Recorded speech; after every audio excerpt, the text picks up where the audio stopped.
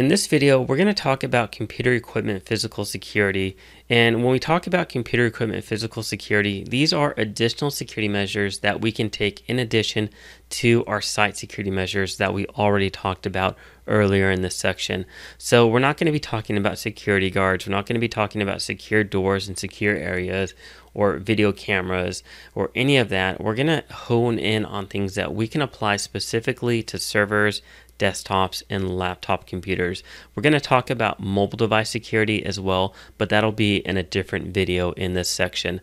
So when we talk about computer equipment physical security, you're going to see that it's pretty basic. It's cut and dry. It's straightforward, but it's just adding an additional means, another compensating layer of security in addition to our site security. So let's talk about the most basic and the most common type of computer security, physical security device, and that's going to be our security cable lock, which we have an example here on the left. Very common. I have one of these for my work, and if you have a laptop and you work for a large corporation, odds are you probably have one of these as well. Now, the way that they're typically set up is that there can be a key or there can be a combo, and potentially even some of these there's an audible alarm on it as well. So if something happens to it or if the systems move, the audible alarm is going to go off as well. Now, the one thing with these is that these are more of a deterrent than anything else. They're really not going to stop somebody from stealing your laptop or your desktop or your monitor or whatever they are attached to, because if you look at it, there's just these four little tiny teeth or three little tiny teeth right here, and they'll go into your desktop, your laptop through a little tiny hole and connect into there. And it's either going to be through a little sheet of flimsy metal or plastic, and that's all that's really holding it in. So if you just give it a quick tug, you're going to be able to rip it out of there in a matter of probably 5, 10, or 15 seconds. And in terms of the way that the cables are set up to secure, you can set them up through a hole through a desk, or you can put them through maybe some sort of other device, such as maybe a monitor's mount that's connected through, or maybe a table leg or desk leg. Any of that type of things, you can loop them through.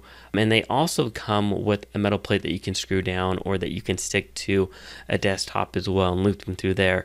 And if you're putting them on those plates rip out very easy as well. So in the end, they're very easy to bypass, but they're just a bit of a deterrent. And let's say that somebody breaks into your office and you have 20 computers and they're all connected to these. Well, it just makes it a little bit harder for them to try to steal them. But again, if somebody wants to get your computer, if they want to steal it, these aren't going to stop them in the long run. Now, when we think about these are more commonly used, at least in my case, they're commonly used when we are remote. So if I'm going to training and if I'm in a training room, then I can use this to connect my laptop to the desk somehow in that training room or in a conference room and make it a little bit more secure. In an office environment, same thing, makes it a little more secure, but mainly they're designed for when people are remote or mobile.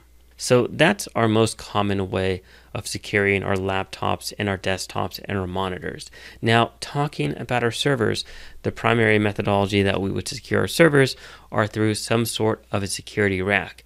So servers are typically going to be housed in some sort of a server rack, and you should be able to lock them and secure them. Whether it's a small rack for a small office or home office that you see here on the left, you should be able to secure it. Or if it's a server room with a bunch of racks. So here we have individual racks, which you see, and I'll just do this first row. You see all these different racks, and we have multiple different rows. These are individual racks, and these are lockable. And then they're inside a cage, so a larger rack that is a security rack. So we can implement defense in depth with multiple different racks and locking them into there as well. So this is another measure in which we can secure devices, and if we wanted to, we could potentially even put cable locks on the individual servers in those racks as well, which might be a little bit of overkill because typically servers are going to be in a secure area within the building where the people are going to have minimal access to, and only the people that need access to it are going to have access to it behind a locked door. So that would be a server security rack. Now, when we're talking about computer security and physical security, it's all about keeping our devices secure.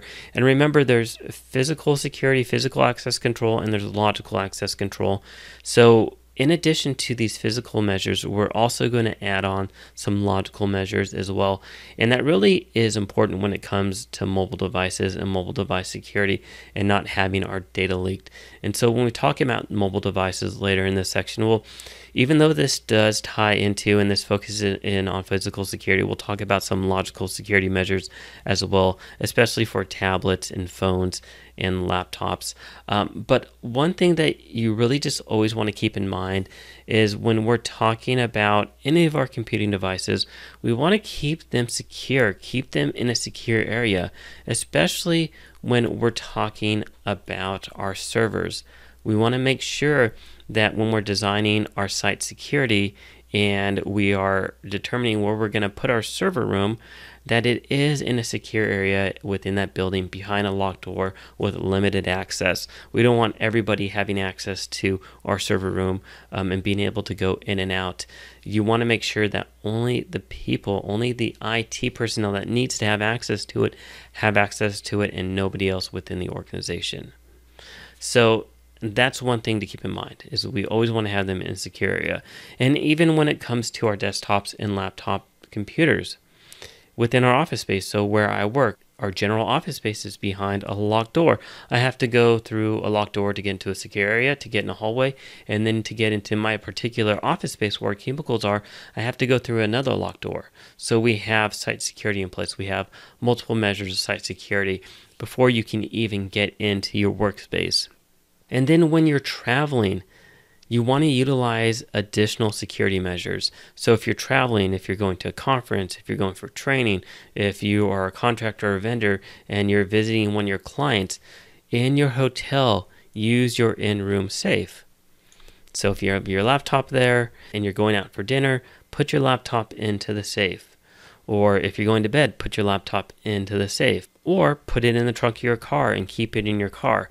So you just don't want to have it out and about. You want to make sure that you keep it secure, at least as secure as you can. So that's going to conclude our lecture on computer physical security, talking about servers, desktops, and laptops. Like I said, it's pretty basic. It's pretty cut and dry, but I wanted to make sure we covered this because this is going to be covered on the exam. So if you have any questions, let me know. If not, thanks for watching, and I'll see you at the next video. Well, I hope that you enjoyed today's video and you learned a lot from it. If you did, please give this video a thumbs up and also consider subscribing to my YouTube channel. Now, if you're interested in taking this full course or just learning more about it, check out the video description down below because I've included a link where you can learn more about the course and enroll into it if you'd like. So again, thanks for watching my video. I appreciate it, and I look forward to seeing you guys at the next video. Take care.